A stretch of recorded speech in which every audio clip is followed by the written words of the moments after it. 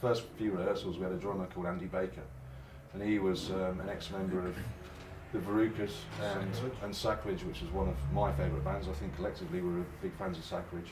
First rehearsals were kind of weird at first though, because I just think we didn't really know each other that well. We were quite nervous. We just had this idea of a band. We wanted to be in a doom band. We wanted to do something, and we wanted to emulate the bands we were into. And it was weird. Yeah. But we didn't know each other's personalities, and we all like from different parts of the country. And I was really nervous coming down and stuff. And I think we all were. Yeah, I mean, it was, you know. We all were, because we had the concept, but we didn't have the way to approach it. Yeah, we didn't really know what we knew what we kind of wanted to do. We didn't know how to sort of go about it, sort of thing. And we got there in the end, like, you know. But it was kind of strange the first ones, and then I think after that. Griff was playing guitar. Yeah, Griff was playing guitar the first 3 or 4 rehearsals. So there was like 2 guitars, no bass.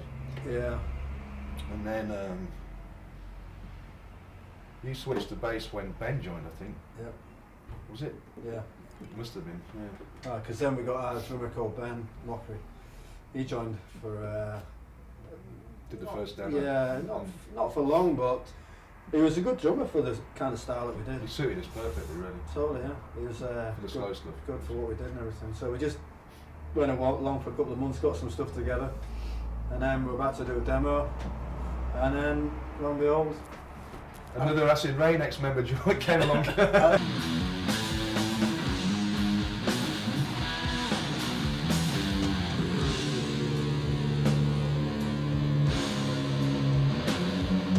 I took over from Gaz about 3 months after he left. It was about a month and a half after Acid Rain returned from Europe. Their guitar player gave me a ring and asked me if I wanted to rejoin them. So yeah, I replaced Gaz in Acid Rain. And you were, was it Lord Crucify you were in before? Lord Crucify before that, yeah. Deadline. With my Deadline before that, yeah. There's another band called Deadline now, I should see. It was literally a couple of days before we recorded the demo, wasn't it? I think I'd been down to rehearse for you before that, and a couple of weeks before or something. What I remember about... I do remember we rehearsed the night before. In the flat. And you were like, oh my god, it's going to be awful. Yeah. It wasn't ready, it was like the same with Self-Sacrifice, writing all that stuff the day before. Yeah. In the studio. We didn't have a name for the band or anything at the time, did we? What was it? You wanted to call it Father. I wanted to call it Tower of Silence.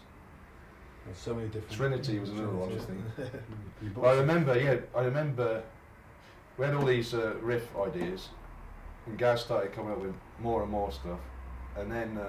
you'd stockpile them, hadn't you, with the Morbid Doom? There's a few Morbid Doom cast-offs flying around. But then, I think you met Adam at a record fair, didn't you? In Leeds. Yeah. Well, I bumped into him a few times going around pubs in Harrogate and stuff. Yeah.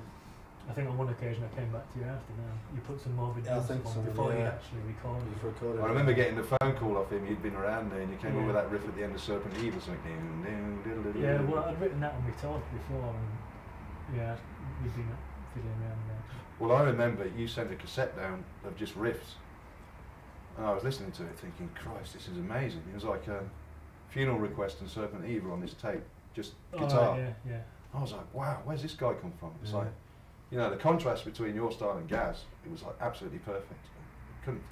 I didn't know where you were coming from. It's like, who is this guy? Who is this guy? How did he come up with these riffs and stuff? I thought he was fantastic, you know.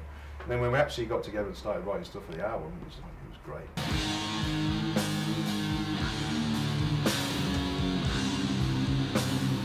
So how did you come up with those kind of ideas at that time, at that period of time? Because to be honest, they just kind of came out of nowhere. Funeral Request I was trying to do a kind of a bit of a Black Sabbath cross with Witchfinder General type thing, but it just came out slower. And nothing sounded like any of the two. Exactly. It didn't sound like them at all.